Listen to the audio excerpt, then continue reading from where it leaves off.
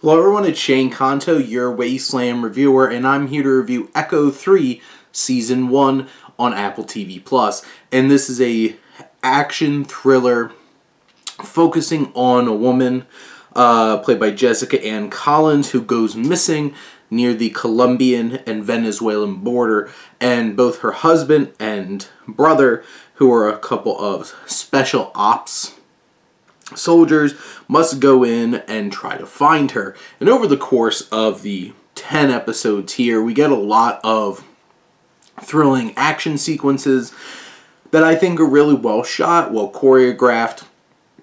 It's much more like intense and focusing on the violence. It's not like, oh my god, this is like a cool action movie. It's an intense, thrilling kind of action in it.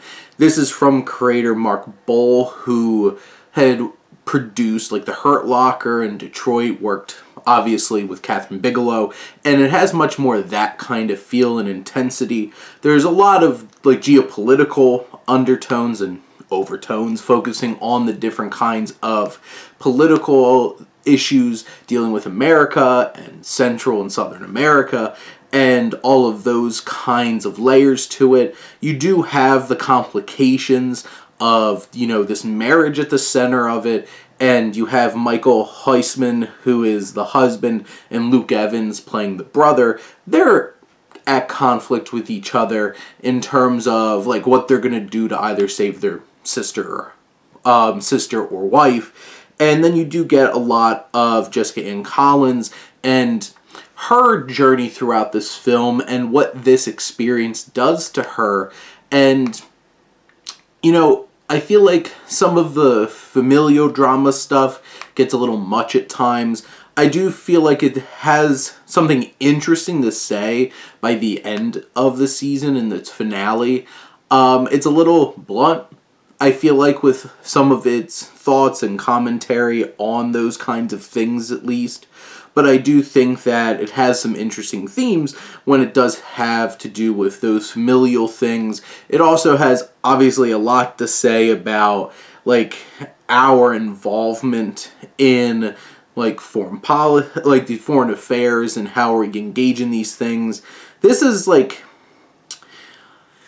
it has interesting ideas, but it's a little blunt about them, and it's kind of shallow about them. It has solid action, but it feels like 10 episodes is too long to tell this particular story. It just feels like everything's a little not quite where it needs to be great, but it's just enough where it needs to be an engaging and interesting experience. There's definitely episodes where I felt less engaged watching, and I'm just like, did we really need most of this? Could this story have progressed further quicker? You do have some fun supporting performances, like Bradley Whitford's in this. You have Frank Capoten, who's in the Bourne films. You have Tamora Morrison, who popped up in one particular episode where, like, their mother gets involved coming down, and which that whole episode was like, why is this even happening? But it was pretty intense, and it was a pretty engaging and thrilling episode. It does everything just enough to be an interesting show. I don't think this is going to be many people's favorite show from 2022 into 2023, but, you know, it does its job. It's rock solid, and, you know, I wouldn't be opposed to watching a second season. I just hope that they could maybe streamline it and come up with something a little fresher in terms of what it's tackling. But those are my thoughts on Echo 3 Season 1. Let me know what you think, and let's talk some TV. But thank you as always for tuning in and supporting your Wasteland reviewer.